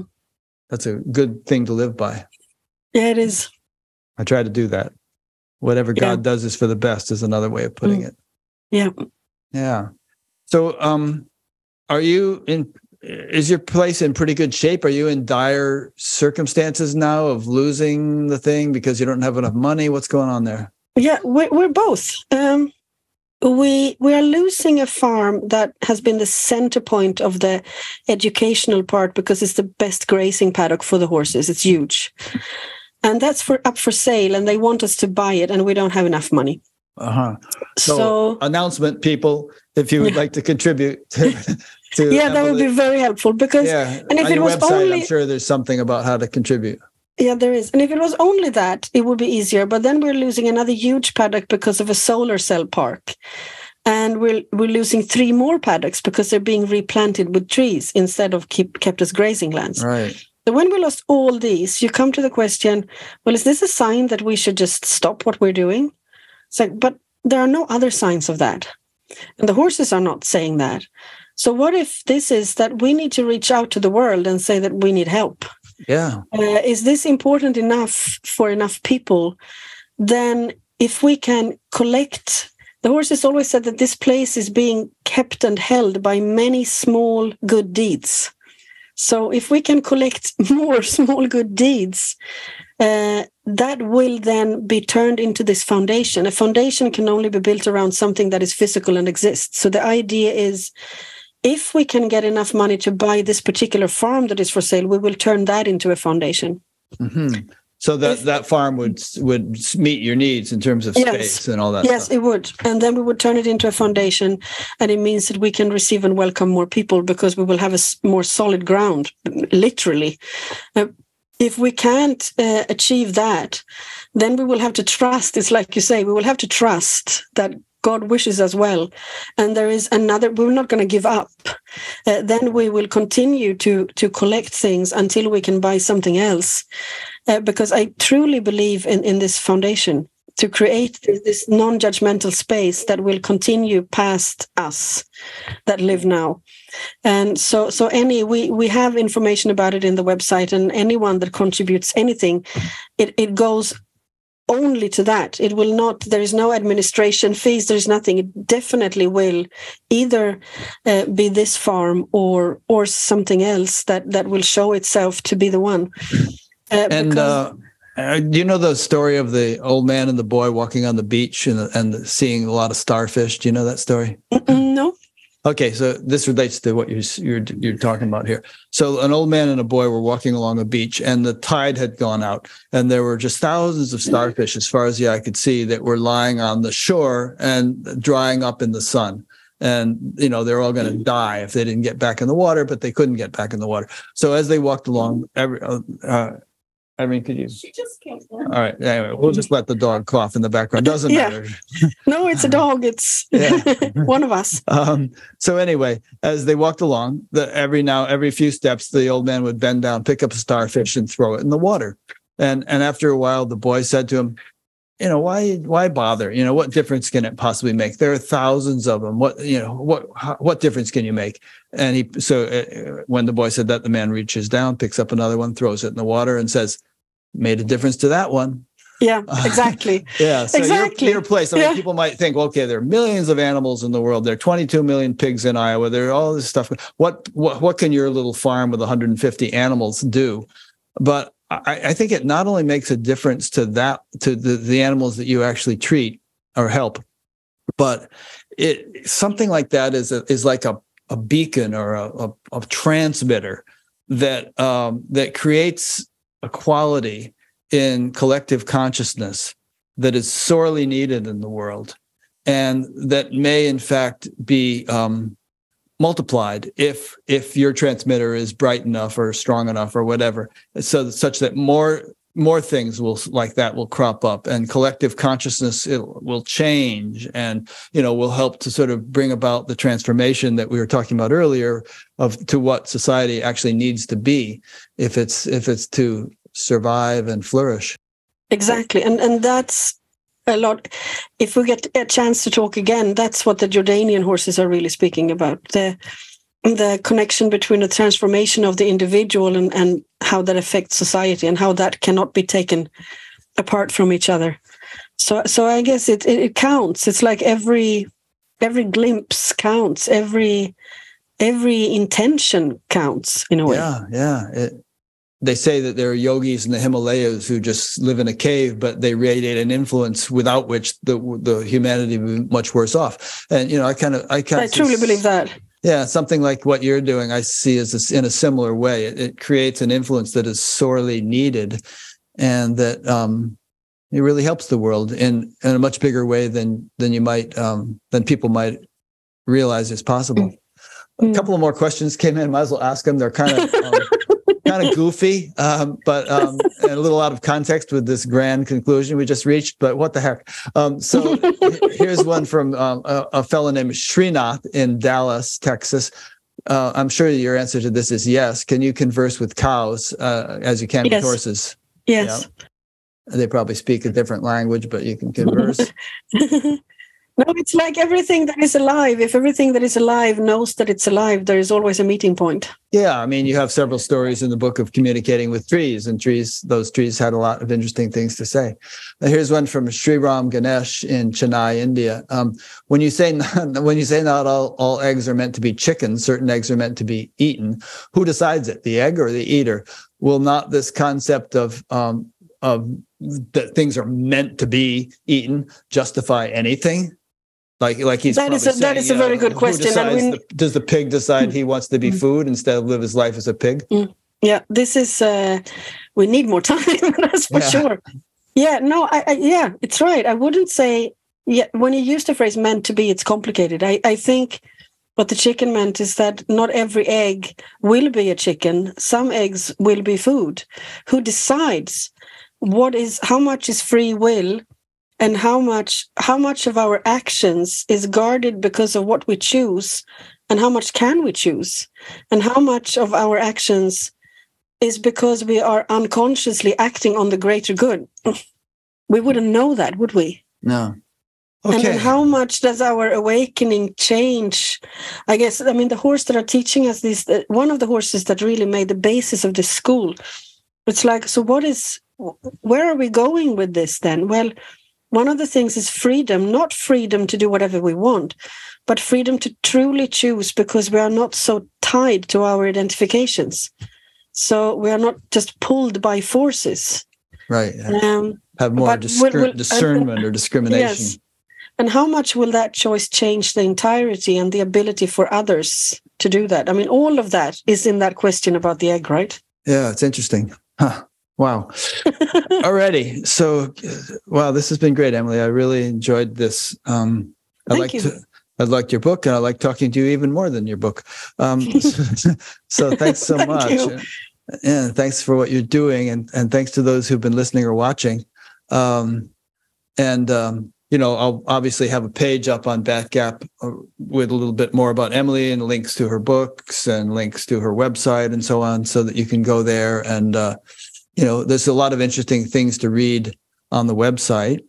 And hopefully people listening to this will contribute to you financially. Some may want to come for courses. And, I just really hope it helps to boost everything you're doing, because I think what you're doing is really important and beautiful. And hopefully just the inspiration that might come, or just challenging the thoughts to something that wasn't before.